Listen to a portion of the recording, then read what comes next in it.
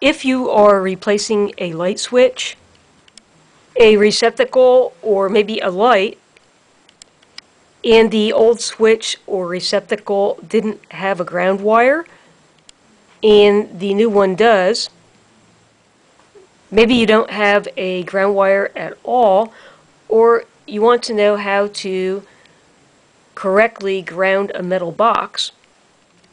I'll answer all of these questions. The focus of the video is for a residential electrical system in the United States. The National Electrical Code, which is also called NFPA 70, is used in the United States. The code is updated every 3 years.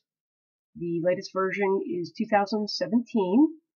You'll need to find out which version of the code is currently being used by your state or municipality.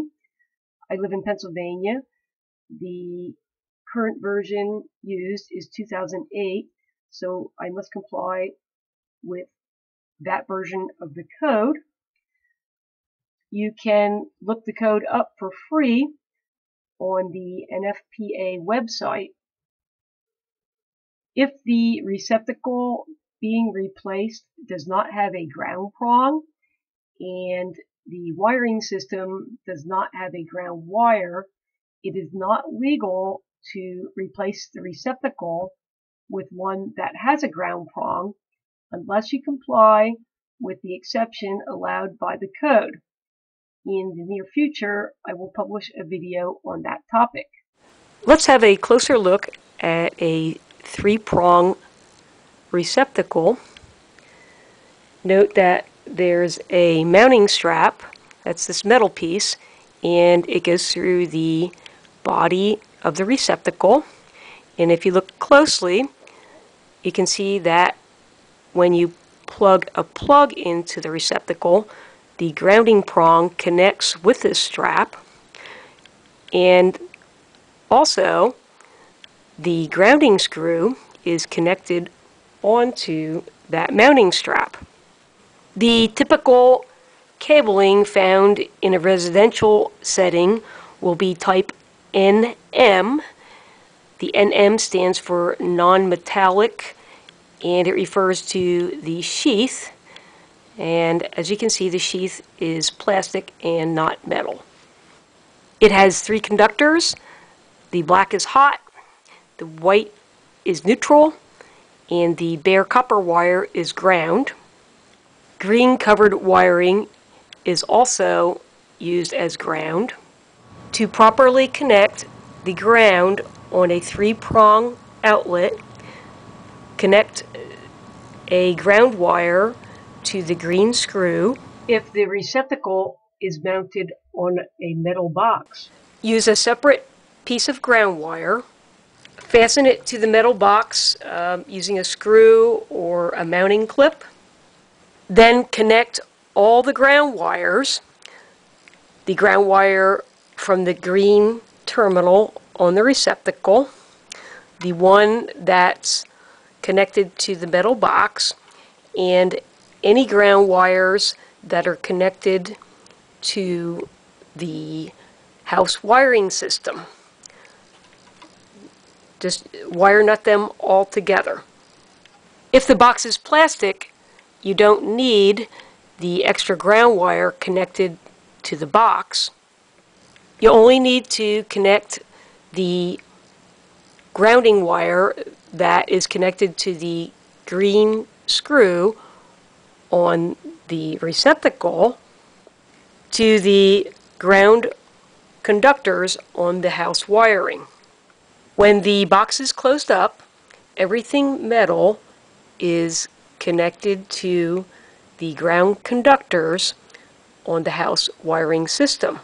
The metal screws go through the mounting strap on the receptacles and connect it to the metal faceplate.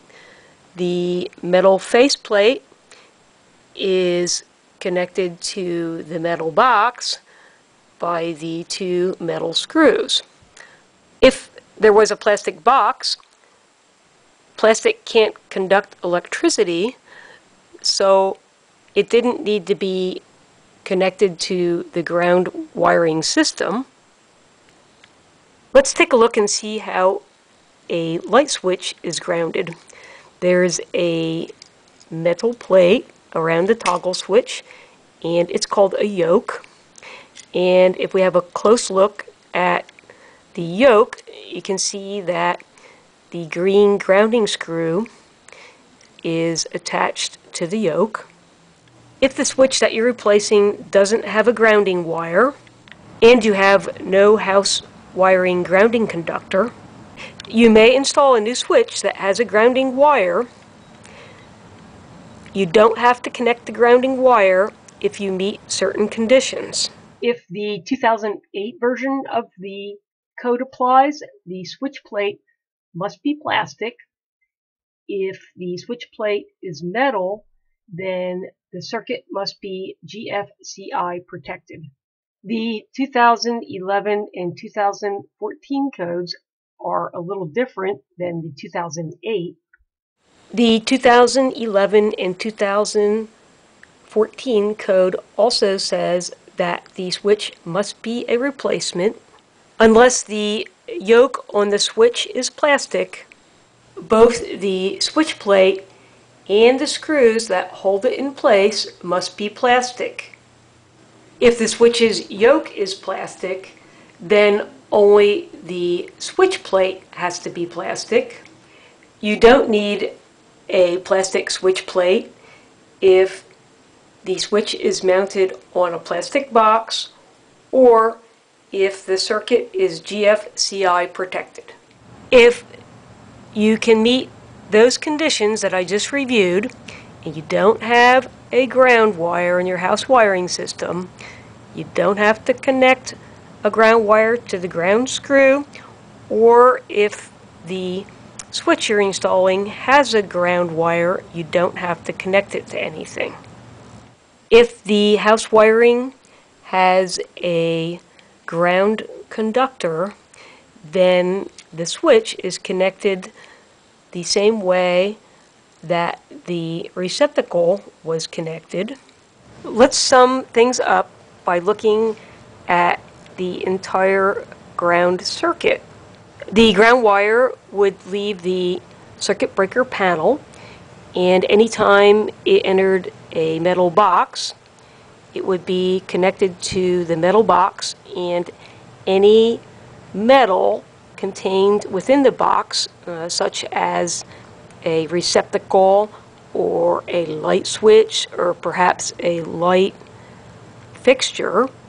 If there's a plastic box on the circuit, the ground wire doesn't have to be connected to the plastic box because plastic can't conduct electricity. However, any metal parts inside of the box would need to be connected to the ground wire.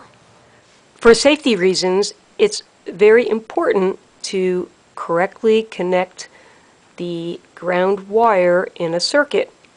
If you'd like to understand how that ground wire functions, click on the channel name Know How Now to find a video that explains its purpose. I hope you found this video helpful. A thumbs up is always appreciated, and thanks for watching.